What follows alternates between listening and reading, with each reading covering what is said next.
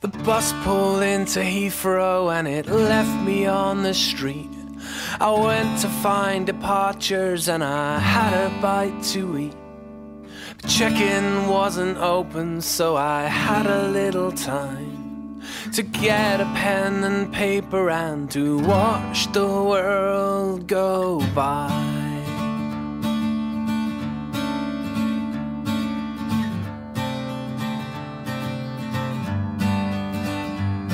And the lady with the Zimmer frame was first to catch my eye. Part of me was thinking that she's far too frail to fly. And the steward with her luggage clearly thought the same as me. As he struggled with her trolley, smiled and he rolled his eyes at me. And Daddy's in his Chelsea shirt, it's bursting at the seams. There's sunburn where his hair should be, I hope he's packed some cream. And Brandon's playing up again, and Courtney's in a Hess. And Mother's doing all she can to stay inside her dress. And a bunch of lads are waving around a giant England flag.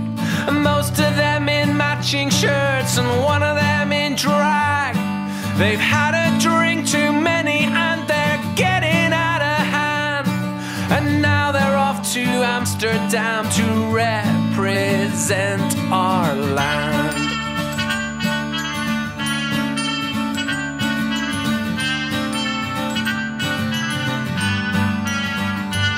And there's a girl who looks like Glastonbury with hair braids and a tan, and tickets from the festy from her elbow to her hand.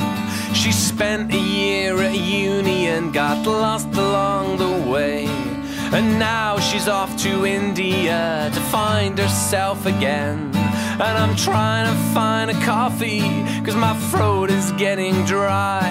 I'm holding out for a Nero, so I pass the others by. And I find a quiet table in the corner by the tree. And a yuppie or whatever you call them now, he sits down next to me. I'm really glad he did though, as we had a lovely chat. He asked about the kids, the house, the dog, the car, the cat. And then he asked me what I really wanted from my life. And only then I realized he was hands-free to his wife.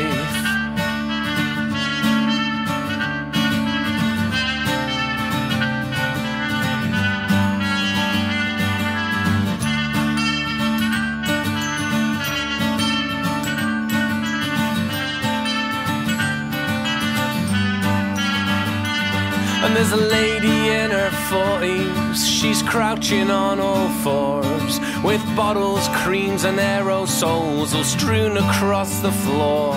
She hadn't read the small print and she tried to take too much.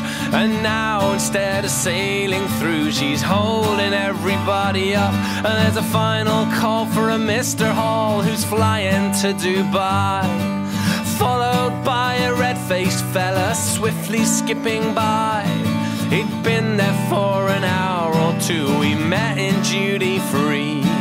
He must have settled in the bar or drifted off to sleep. And there's a guy who looks like Rooney, but with a couple extra pounds, writing in his notebook and occasionally looking round. A strawberry